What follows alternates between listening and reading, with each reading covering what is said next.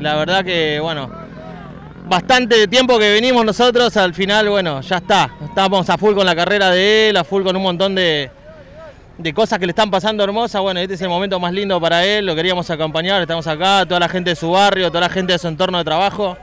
Así que bueno. ¿Por qué el hospital de Luján? ¿Por qué el hospital de Luján? La verdad que no sé, fue cosa de él que dijo, no sé, yo me quiero sentir cómodo, quiero que esté cerca. Y creo que le dieron a elegir entre el hospital de Luján o otro que estaba en Rodríguez, y bueno, creo que la mejor opción fue acá. No sé si fue por un tema de cercanía o por qué, pero bueno, fue un mambo de él y nada, nosotros lo respetamos siempre. Volvió del exterior y le hicieron una caravana que duró horas. Él pretendía lo mismo para su hija y ni bien acaban de darle el alta, está haciendo lo mismo.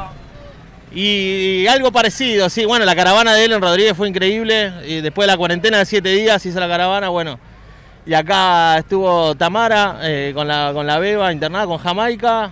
Nos dijeron 2-3 días sale y bueno, más o menos ahí organizamos algo y quería darle la bienvenida a su hija como él piensa que se lo merece y nosotros lo apoyamos a full en todo lo que él quiere hacer.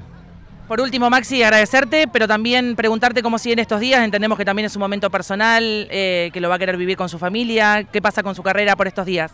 Y en estos días no, él sigue a full. Ahora él va con la nena, va a estar un rato con Tamara y ahora tenemos que grabar un comercial, sí. Tiene que hacer unas notas para Spotify también y bueno, si vienen los ensayos, si viene el Movistar Arena, viene un montón de cosas, o sea, la actividad está full, pero va a tratar de disfrutar al máximo de la nena.